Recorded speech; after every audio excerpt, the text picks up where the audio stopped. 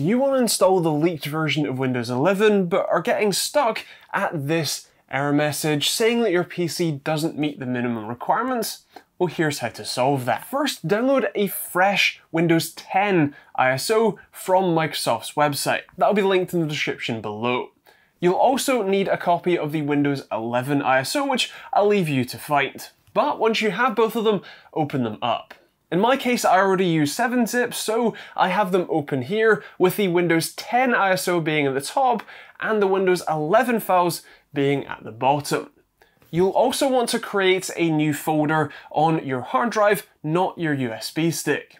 I'm naming my folder Windows 11, you can name it what you like, and you'll want to copy all of the files from the Windows 10 ISO into that folder. Once it has copied everything, open up that folder and then also the folder called sources. Find install.wim and delete it.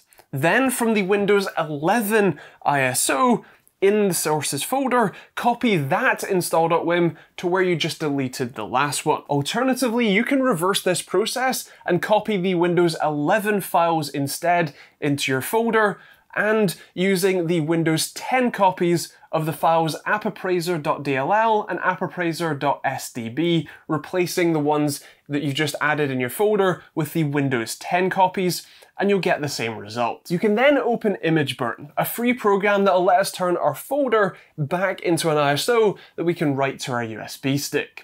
You will want to select the option that says create image from files/folders, then click the folder with a magnifying glass in the sources box and select the folder we've been building so far.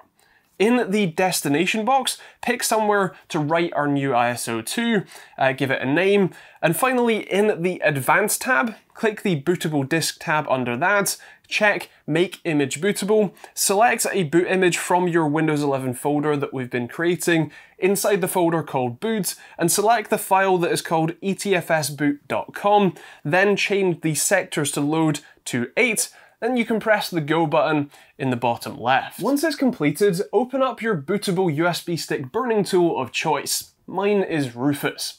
In this case, all we need to do is select our USB stick, select the ISO image that we have just created, and then press Start.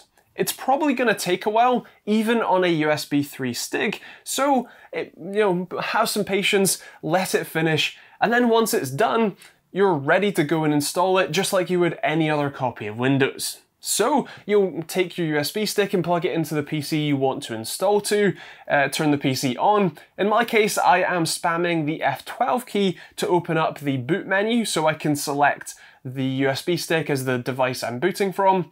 And then you're in the Windows installation menu, and you can basically just press next until it's finished installing. As a final note, this is a very early beta and leaked copy of Windows 11, and so it's personally not something that I would want to switch to right now as my main PC.